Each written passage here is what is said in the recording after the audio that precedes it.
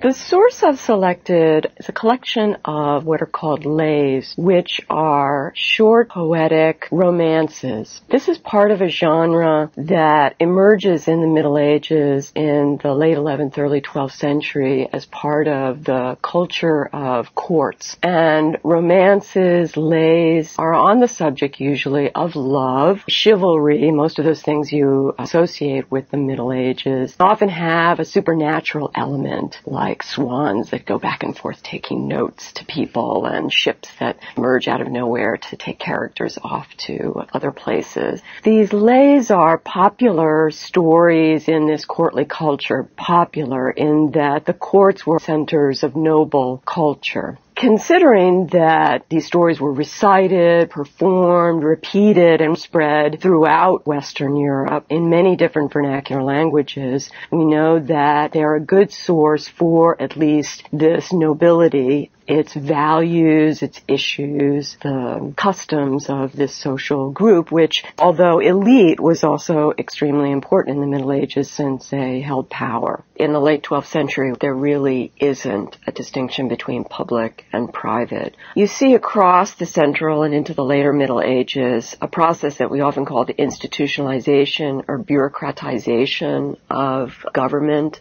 where royal power is exercised more through institutions than through personal feudal ties, is really just accelerating. In the late 12th century, Henry II is one of the key figures in this process, especially in the development of a judicial system and the development of a corps of officials.